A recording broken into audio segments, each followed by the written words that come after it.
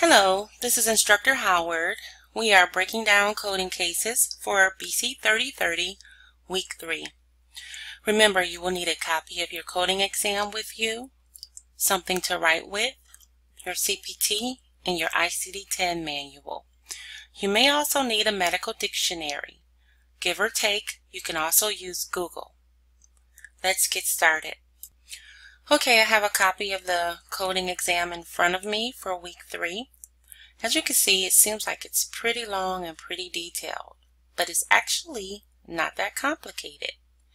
If you've reviewed the Breaking Down Coding Cases videos for weeks 1 and 2, then this one should not be a problem.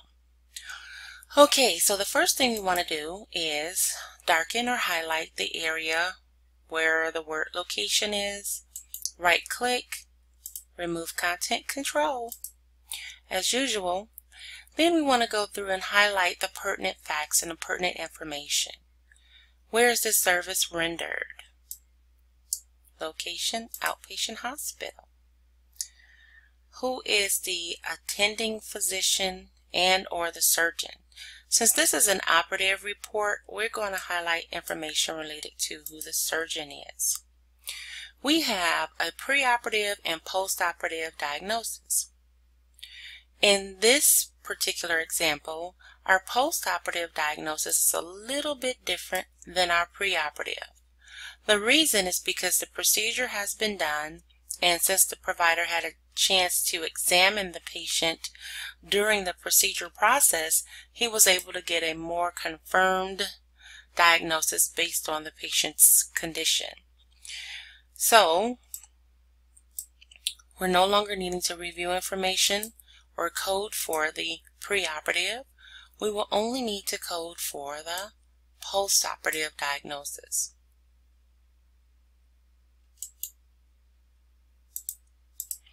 And the only difference in these particular two diagnoses is that this condition is considered congenital. So when he did the surgery, he just realized that the patient was born with this condition. Okay, so we have a short description of the procedure performed. Right hydrocele repair and one-stage repair of hypospadias and preputial onlay flap. Okay, so instead of highlighting this entire procedure, I am going to highlight the main term, repair, and the subterm, hydrocele, which is also a hernia. And then we have a secondary procedure, repair,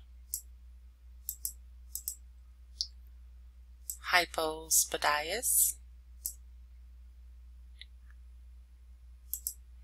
and then all of this we'll locate some more details when we locate our main term and look for our code with this type of repair. It may or may not be relevant. We won't know until we check the CPT manual.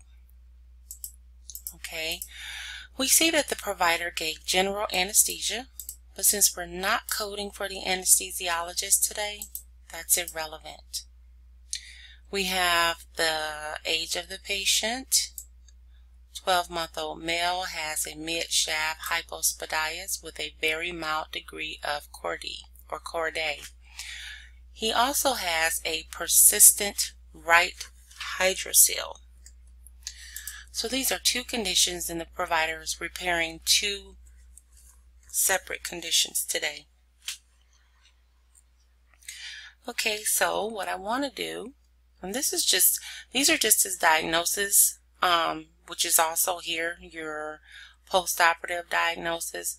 So I don't want to highlight that information. What I want to do is first locate our diagnosis for our problems. And we're going to do that by using our ICD manual. And then we're going to come back and look at our CPTs more closely. Okay, now I have my electronic coding manual up, and I did search the term to save time. I started with the first diagnosis of hypospadias. And if you guys do not know what this condition is, it's good to Google it, because you always want to pay attention to what the problem is so you can have a better understanding of the procedure. So I reviewed that, and I'm given a variety of types or some subterms. So the provider mentioned a few of these words in his operative report. So what I want to do is I want to review some information related to the procedure. The first procedure, and I don't have it up so that you can see it, but you can follow along with me. The first procedure was addressing the inguinal or the hernia or the hydrocele. So I want to go to the second paragraph and review details related to the hypospadias and how that procedure was done. He's just pretty much talking about how he accessed the skin, he was circumscribed, and then there's a sentence, I think the fourth sentence, that says once the penile shaft had been mobilized, there was very minimal chordae.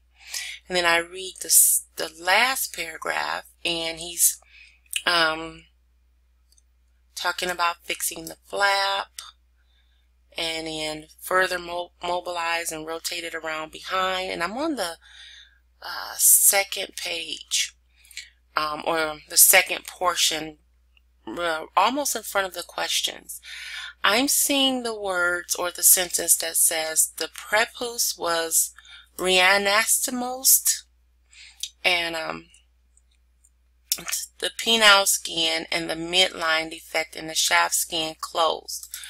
So he did not necessarily mention that the hypospadias was penile, but he did address several portions of the patient's penis and the urethra and the meatus as he's talking about the procedure. So for one of these codes, it's safe to choose penile, and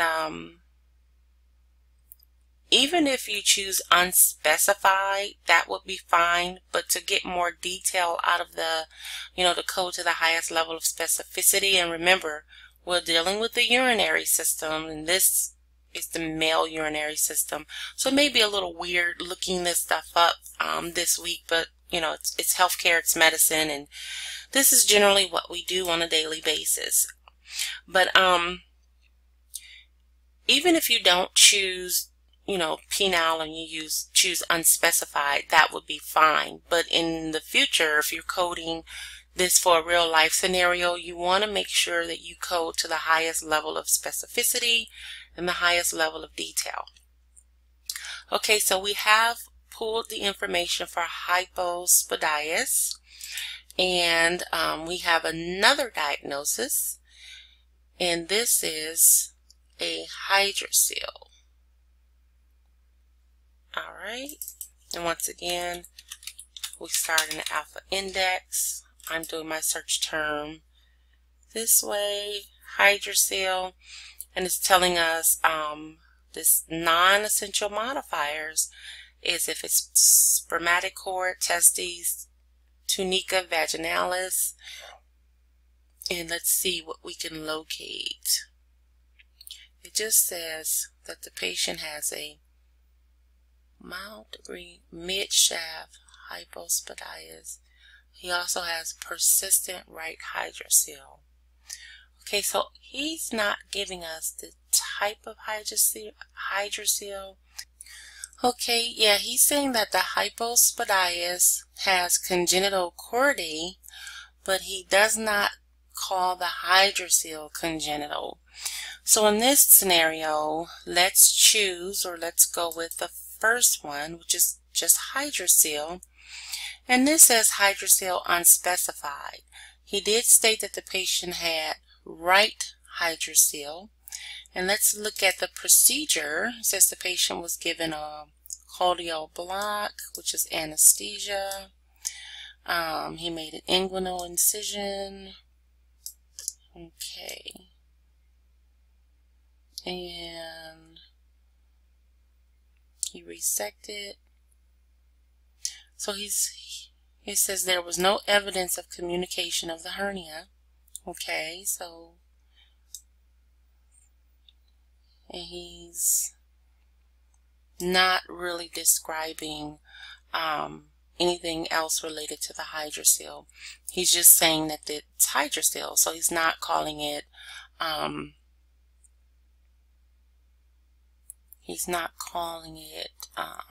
spermatocele. He's not saying it's infected. So it's best, if it's not documented, it's best to code it as unspecified. Okay, so let's move on. Okay, so our final diagnosis is Chordee, C-H-O-R-D-E-E, and he's calling this congenital. So I've already search term in my index, and I am looking at the fact that this is located or indented underneath hypospadias. So these are two different diagnoses. We have hypospadias unspecified, and we also have congenital Chordee. These are two separate conditions, but they each have the same 3-digit category, so they each can be coded separately. Add this code. Okay, so now we're going to go off into looking back at our case and paying attention to the procedure. As mentioned, when we were reviewing the diagnosis coding, the provider addressed the hernia or hydrocele first, hydrocele repair, and then he has a separate procedure. I'm going to put a little slash here, 1-stage repair of the hypospadias. Now, the reason that it says 1-stage repair is because there are some procedures that can be done in stages. So it would be stage 1, or the first portion and then the second portion, like skin grafting, when it's something that's really serious. But in this particular scenario, he did the repair in 1 stage, and that will actually more than likely be located in your ICD-10. I'm sorry, your CPT. Okay, so our main term is repair, and he's given some detail here about the procedure that we may have to come back and look at if our coding selection requires more detail, or there's a few different details or variations in the procedures. Then that's when we come here and we look at our procedure note to see if it makes a difference or what the difference is. So in the CPT index, there's a few different ways to search your procedures. There's a couple of differences in your main term. It could be the actual word, repair, or it could be the condition. In our case, the patient had hypospadias. Did I spell that right?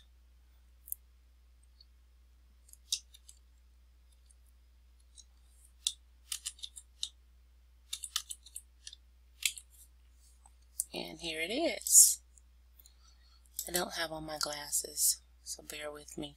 Okay, so we have hypospadias, we have repair, and then we have various stages. This one says 1 stage, and this one says meatal advancement, perennial.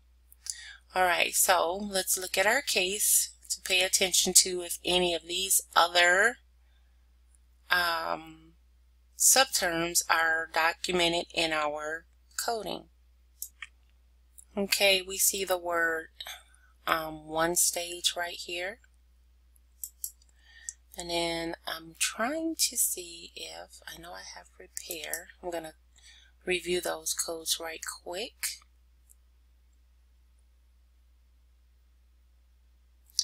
Okay, and then let's look at the one stage with the meadow advancement.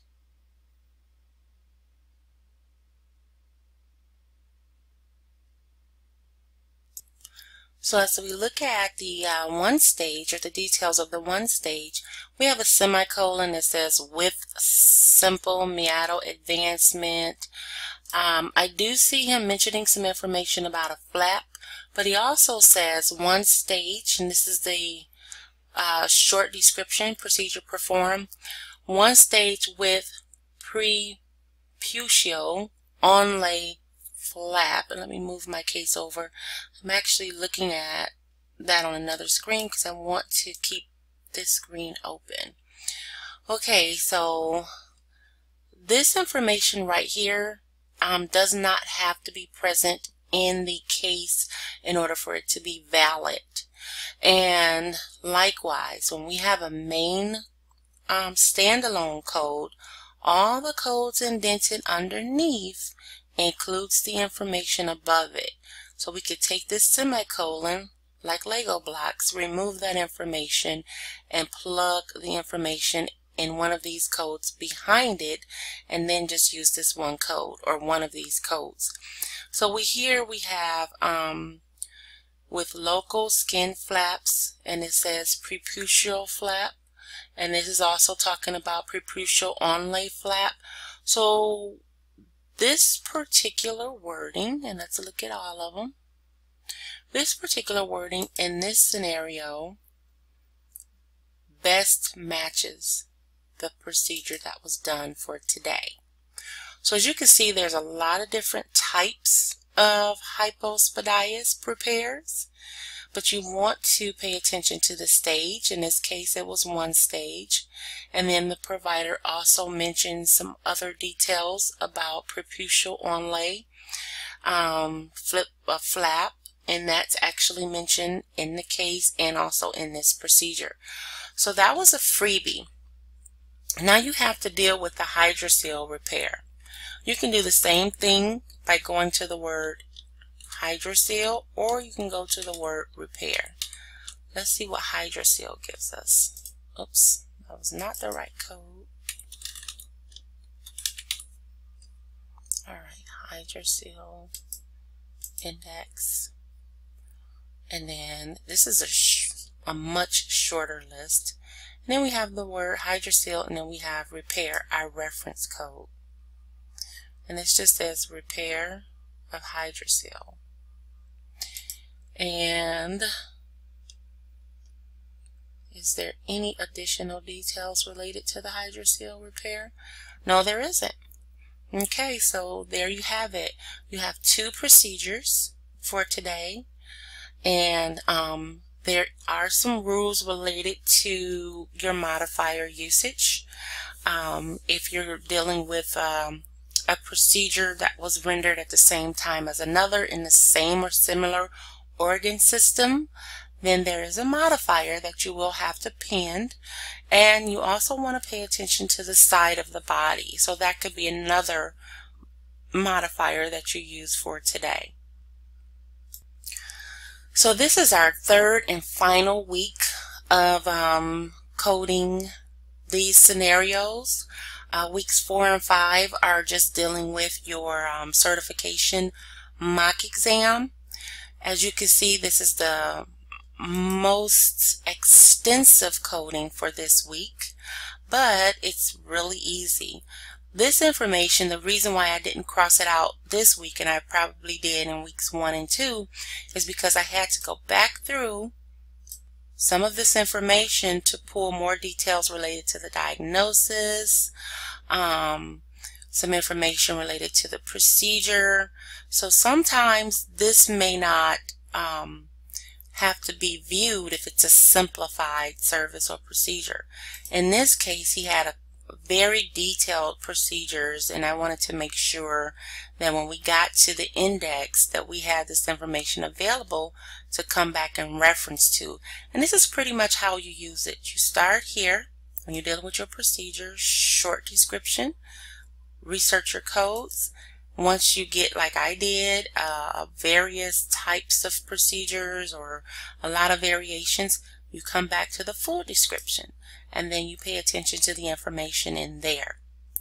So I hope this was helpful to you guys, and I want to make sure that you all submit your tests and your coding on time so that you can just focus on your CPC mock exam this week. Thanks for viewing. My contact information is 805-824-0065. Text or call me if you run into difficulty.